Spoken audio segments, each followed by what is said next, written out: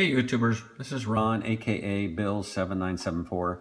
Went ahead and recently bought this 18-inch bending brake from Harbor Freight, and as cheap as it is, you know, for the small work that I do, it'll work. I had another one, but I went ahead and sold it. Picked this one up, and some of the things I've noticed that the handles here, they really fit nicely into here. They just slip right in. And a lot better than what they used to be. Mounting bolts, if you want to mount it, 1/4-inch holes, you have 2 on each end, or if you want to just go ahead and vice grip it to the bench. And in bending the metal, found out, of course this is in the upward position here, you have this piece here which is removable, and the best way to do it is you can, what I've seen other people do is use these clamps here, and they work okay. Okay, so here it is. It's mounted on my workbench with 1/4-inch bolts, and as you can see, the handles of the machine slip right in. No problem there. This is the, they call it the pressing plate, according to the instructions. Pressing plate. Now, as you fold your metal up like this, with this properly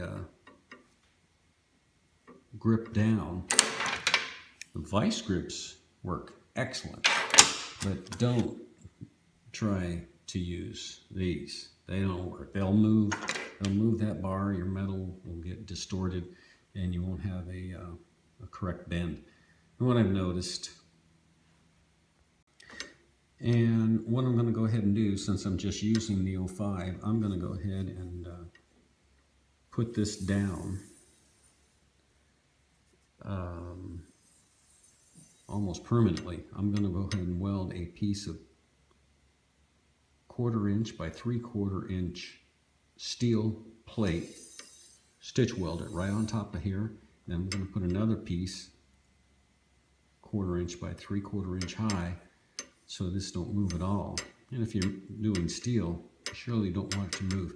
Now the stuff didn't move with these, so after that I'm going to go ahead and drill holes here to accept 3/8-inch bolts and put a steel nut up underneath here. Got something very interesting to show you. What I found out with this 18-inch brake is that on the base, the movable base, which goes from 180 to just a little more than 90 degrees, and I've set this thing up. You can see the parting line here to the pressing plate.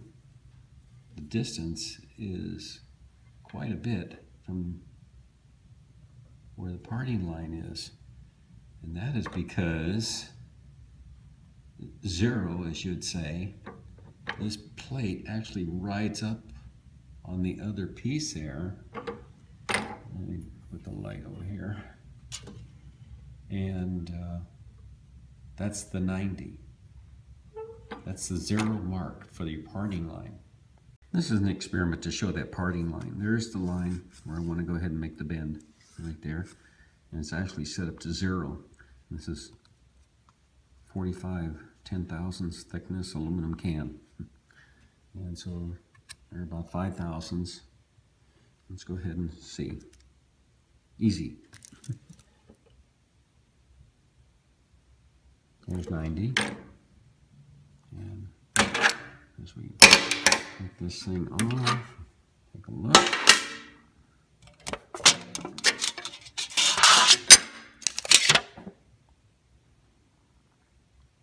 Right on the line, but that's it, set it for 0. Easy guys. I got some 5052 aluminum and went ahead and bent it. Make sure I went ahead and found that parting line, and as you can see, that parting line is not correct. So, but on this side, it is. So what I did, I went ahead and measured it from the end of the base here, 1 7/8 of an inch to the end of this by using a square. And it's like 26, 30 seconds, 1/7/8. And that'll put that parting line right on the 90 if you're doing 90s. Okay, so this is what I've come up with. So the edge right here to here, which is from here to here, that is 1.75 or 1 3/4 of an inch.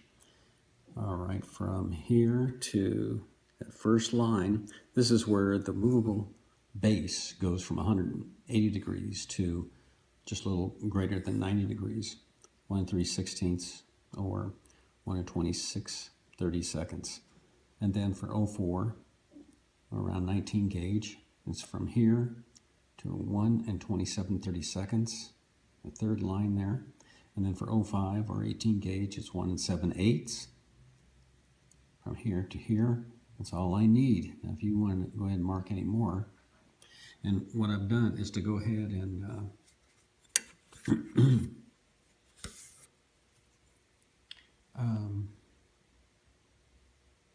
sketch them, etch them into the metal on both ends, so that actually there would be the 0. This is the number 04 metal, 05 or 18 gauge, this would be like 19. And I went ahead and done the same for that end. Next piece I want to go ahead and show you is the press plate, and I went ahead and welded on this piece of steel, which is 3/4 inch wide by 1/4 inch tall. And I'm not going to go ahead and put the other piece on there, it's just too much, so it's good backing. That'll help strengthen this whole press plate up. Went ahead and stitched it 10 times on the, and also went ahead and put a handle on. Some people go ahead and they put springs on the end, so all we have to do is just lift it up.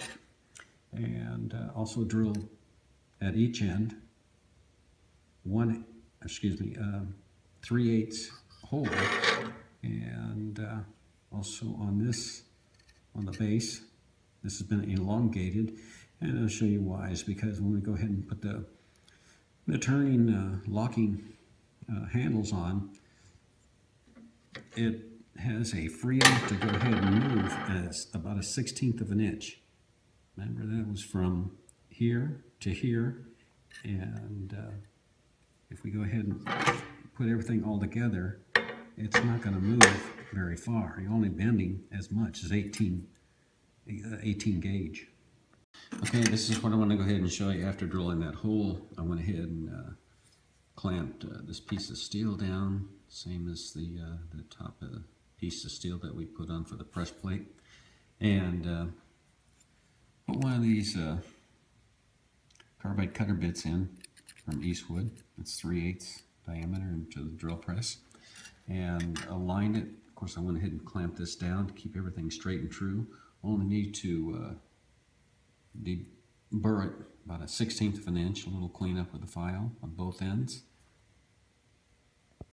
Now, instead of using the nuts that I said previously underneath to clamp these handles down, which is made out of 1/2 inch steel, 3/8 by 1/16 National Course grade 8 bolts. You can use 5.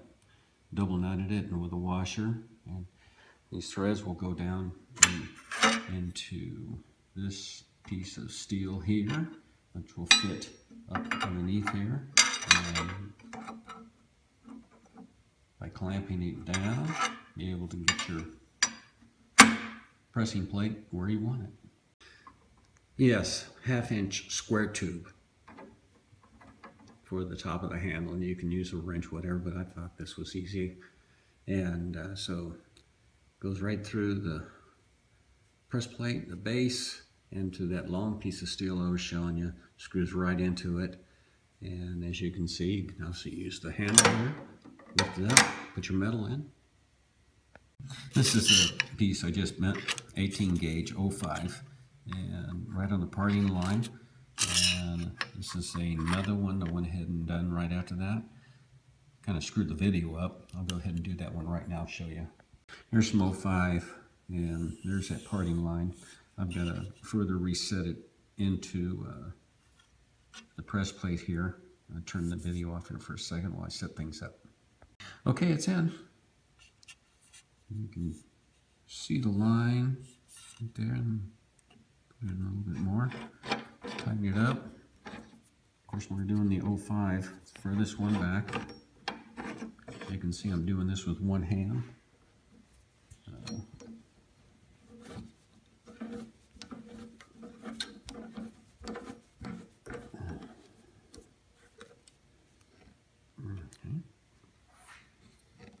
Okay.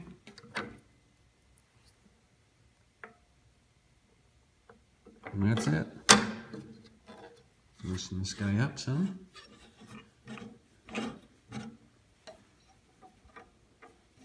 How about that? No music, no dogs, no music playing. And let's flip this thing up with your pinky. There you go.